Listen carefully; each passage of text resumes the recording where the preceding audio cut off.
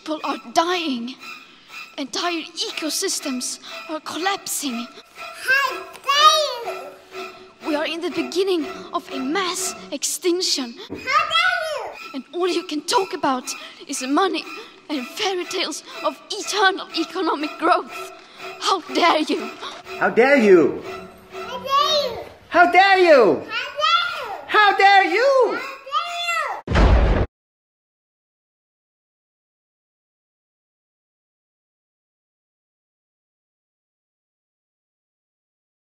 Book 1, Genesis, Chapter 4, A Death in the Family, Part 3.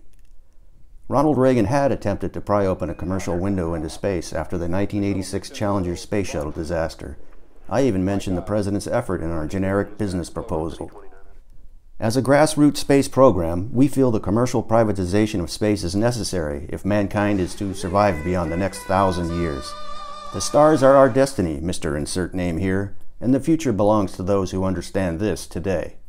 Our dream of developing orbital-grade launch vehicles seemed within reach after President Reagan ordered NASA to restrict its shuttle launches exclusively to scientific and military payloads after the 1986 Challenger disaster, and leave the launching of commercial satellites to private enterprise.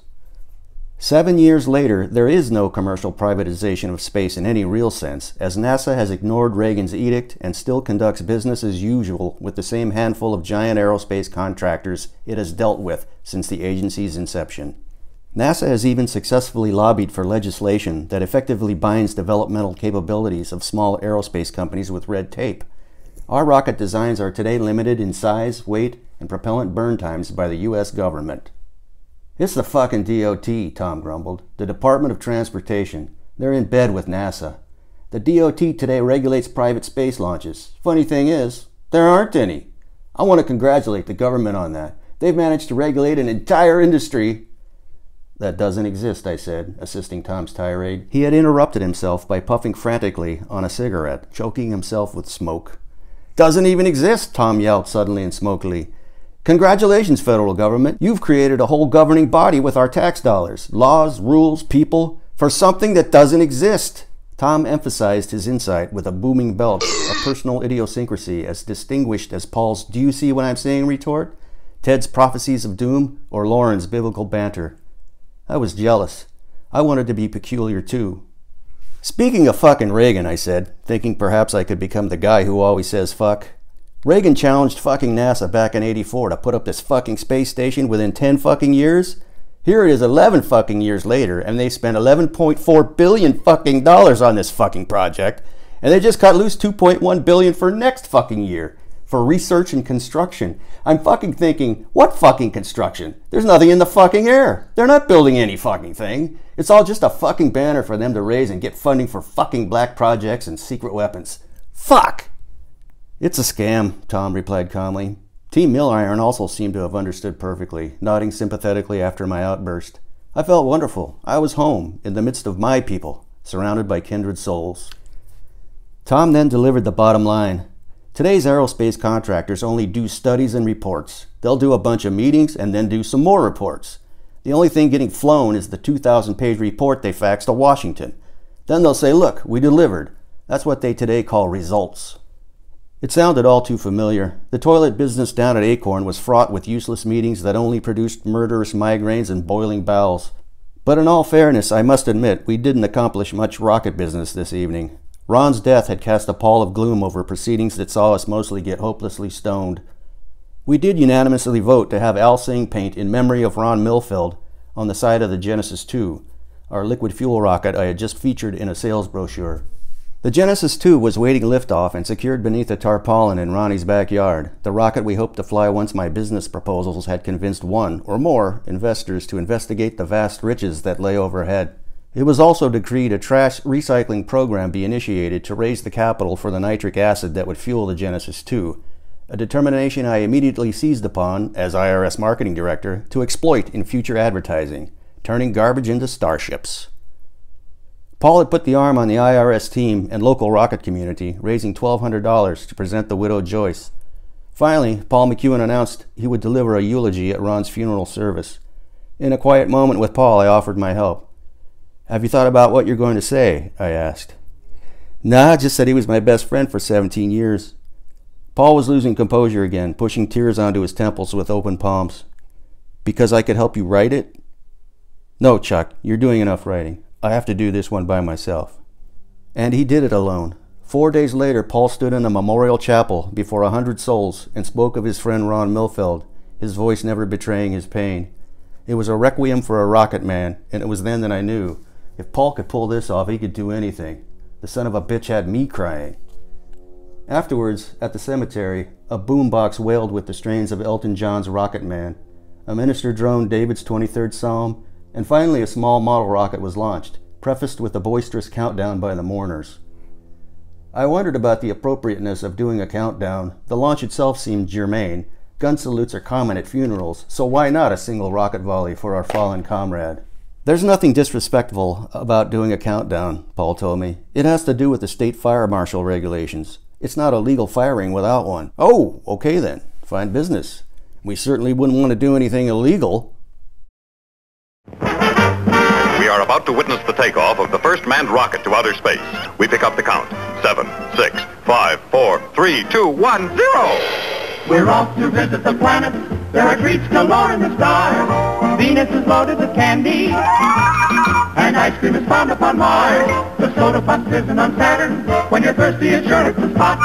And Jupiter's really jumping with popcorn that's buttered and hot. But the best of them all is the planet, where all of these treats are at hand. And that is the spot we now head for, our theater refreshment stand. Book 1, Genesis, Chapter 5, The Fourth Estate, Part 1. I don't remember who came up with the idea. Most likely it was Ted, who told it to Paul, who came up with the name. The Freeman Foundation, Paul had said, because we want to be free men. Our strategy was to create a non-profit organization that would generate national interest in space and exercise the promise in Genesis. Nothing will be restrained from them, which they imagined to do.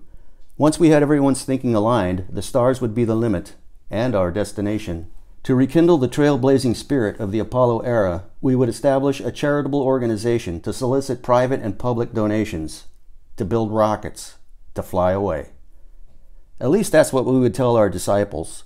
The Freeman Foundation would also have a dark underbelly beneath its altruistic exterior. Do you know how many millions we can save with a tax-exempt status? Paul asked, breaking dried marijuana buds into pipe bowl-sized pieces on my coffee table.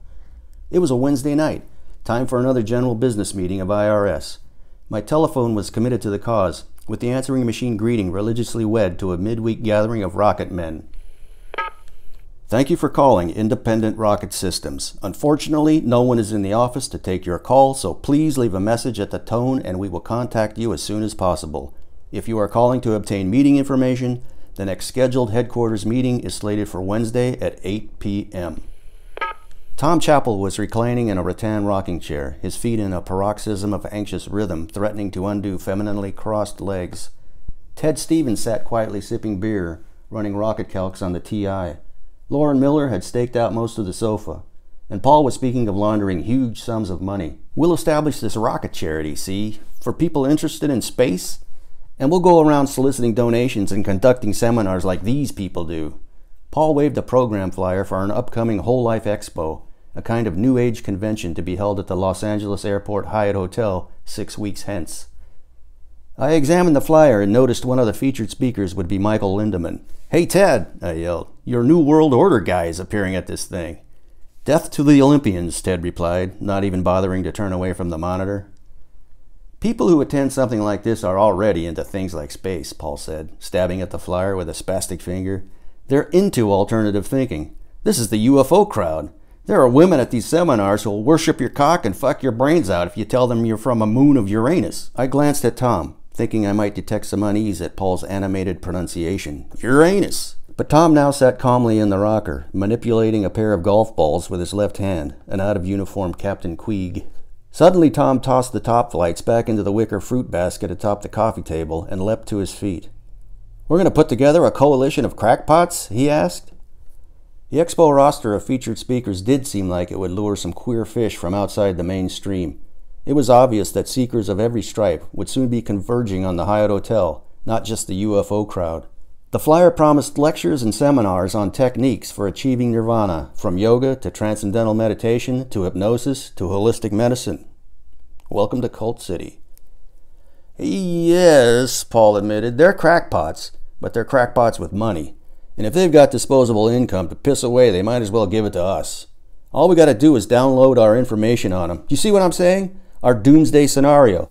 The absolute necessity to become a multi-planet species. These people will eat our shit up. Paul had a wicked look in his eye and a chortle in his vocal timbre. We'll stage our own lectures at seminars, charge for workshop classes, sell videotapes and literature. Literature? A synaptic bomb detonated in my head. You mean like a newspaper? In the Brazance, I saw the nameplate of the first issue. Old English typeface a la the New York Times, and truth spelled with a capital Ankh, the ancient symbol of eternal life, and a bastardized hint of the emblem of Christianity, just to confuse the Jesus freaks.